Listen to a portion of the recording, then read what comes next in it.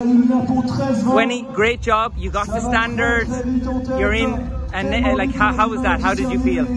I felt pretty good. Honestly, the race was pretty easy, but it wasn't clean race. They keep pushing each other. Someone fell down and I tried to stay out of the trouble.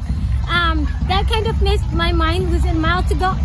Every single lap I get pushed and I get spiked, and I was like, oh my god, I wanted to get that standard. When I see the red light, I was like, this is it. This is it. I have to be ahead of it. So I'm glad I did it. When you come in, like, you know, you have that pressure of chasing a standard.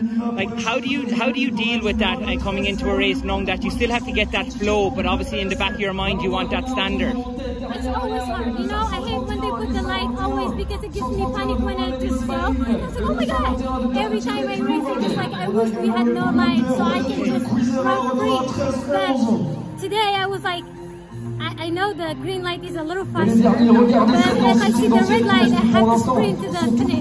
That's what I did, and I'm glad I get this on that. Brilliant. Well, you got it, so it worked anyway. So 3K next in Oslo, is it?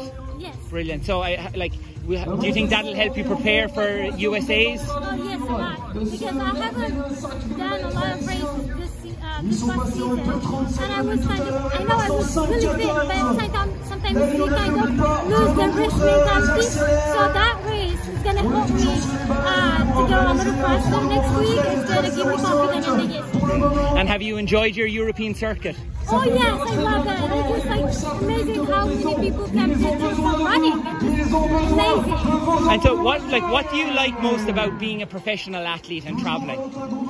Meeting new people, make friends, learning a new language.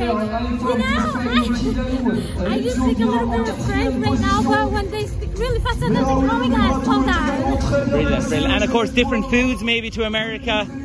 Oh yeah, it's very different, but the people are very nice. So I feel like it's fun when you travel and meet new people and make friends. You just feel like amazing. So then after the 3K in Oslo, on to USA trials. And are you planning on doubling there, or will you just pick one event? I might do a double, but we'll talk with Steven and see what we're going to do from there. Brilliant. Well, best of luck with the rest of the season. You got the standard, job done tonight. Merci beaucoup. Excellent. Très bien.